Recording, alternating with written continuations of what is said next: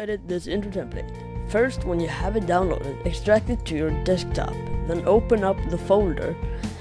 In here you will find a preview of the intro template, you will find the music and the blend file, some readme file and the font. Install the font and read the readme file if you're going to use it in a video, and then open up the intro template 16 blend file.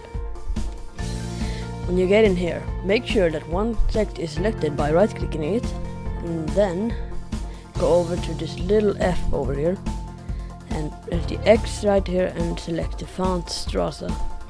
Repeat that for the other text on top as well.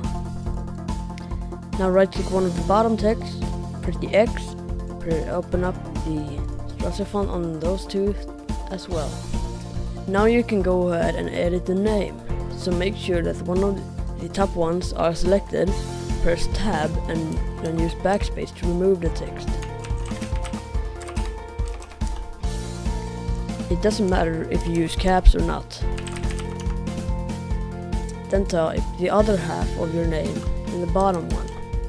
Now drag this timeline cursor to a frame where the text are straight up in front of the camera.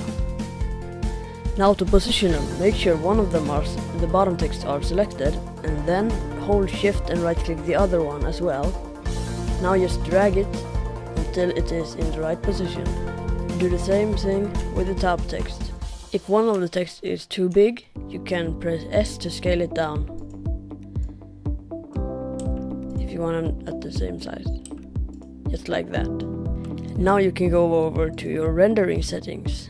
Don't drag this slider to change the resolution, because that will upset the letterboxes.